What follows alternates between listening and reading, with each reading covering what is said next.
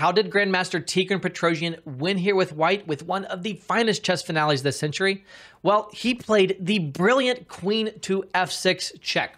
This queen sacrifice forces the backwards retreating recapture, bishop takes f6, and then there is bishop takes f6 check, pushing the king to h6, the only legal move. Now white plays rook to f5. The intention is rook to h5, checkmate. But things are not over yet because black has the move knight back to g7, which covers the h5 square and twice attacks that rook.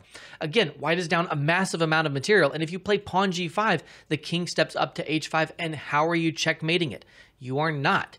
But white has prepared here, rook to h5, check, forcing knight takes h5, and now the knight is covering the king's advance to h5, so g5 is checkmate. One of the most beautiful checkmating finishes this century.